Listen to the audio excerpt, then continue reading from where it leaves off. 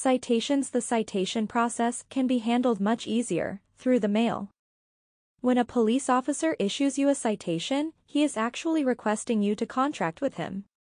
He is alleging in writing that you violated a corporate regulation, which you have accepted by signing, and thus requires you to respond. The police officer is instructed to explain that your signature is merely an acknowledgement that you received a copy of the citation, but in actuality, your signature is a notification to the court and judge that you have accepted or consented to this offer to contract, which also grants the judge consent, personam and subject matter jurisdiction over you and the case. You can cancel that contract, however, by rescinding your consent. The Federal Truth in Lending Act provides that any party to a contract may rescind his consent within 3 business days of entering into such a contract. So across the face of the citation you should print or type in large print the following words: I do not accept this offer to contract, and I do not consent to these proceedings. Use blue ink or purple ink. Admiralty is the court and royalty represents your sovereignty. Either way is appropriate. Sign your signature underneath in blue or purple ink and in front of a notary and under your signature type, without prejudice, UCC 1-308.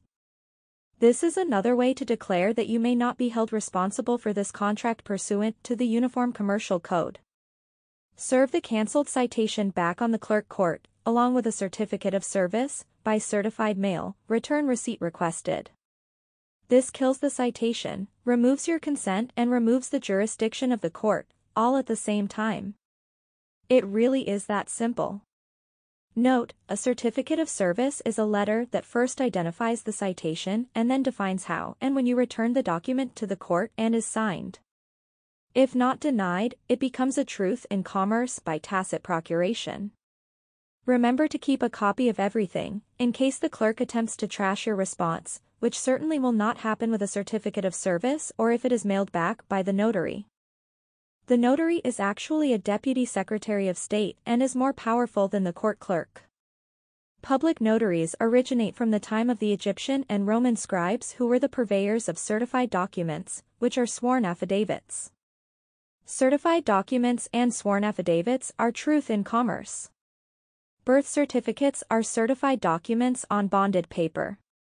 The word bonded is derived from bondage as in slavery, which makes all of us bond slaves to whomever retains custody of our original birth certificates. I bet you believed that the Emancipation Proclamation freed the slaves, and it did for a short time, and then the birth certificate and the 14th Amendment enslaved us all. To learn more about this information, contact us at glgse7en@gmail. Free yourself today. We're excited to provide you with access to the most up-to-date technology and research that have successfully helped numerous individuals in the past. We're confident that they can do the same for you. Please don't hesitate to contact us if you have any questions or concerns.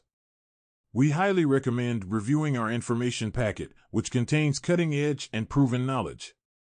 We believe that access to this information is important for everyone, and we encourage you to share it with your friends and family.